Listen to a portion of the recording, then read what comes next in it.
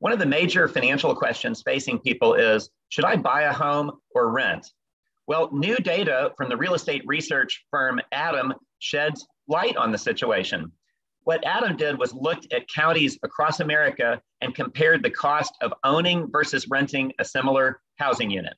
Now, if housing markets are working right, it should almost always be somewhat more expensive to own than to rent, because every time you make a mortgage payment, some of that money goes to principal pay down, which means you're increasing your equity in your home. You're increasing your option on future housing price appreciation.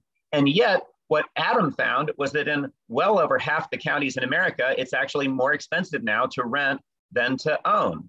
Now, if everyone was speculating that housing prices were going to go way up in the future, then it would be much more expensive to own than to rent today. In fact, that's what happened in the years before the financial crisis of 2008. And yet what we see today is the opposite.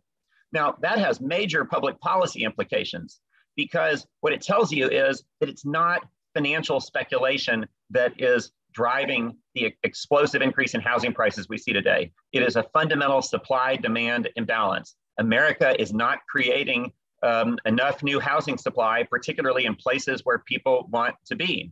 And addressing this challenge is one of the most pressing public policy issues of our time, as we talk about extensively in new Bush Institute research. So, should I buy or should I rent? Well, of course, it depends on your individual circumstances, but I think it's important to note that renting has become insanely expensive too. So there is no perfect solution.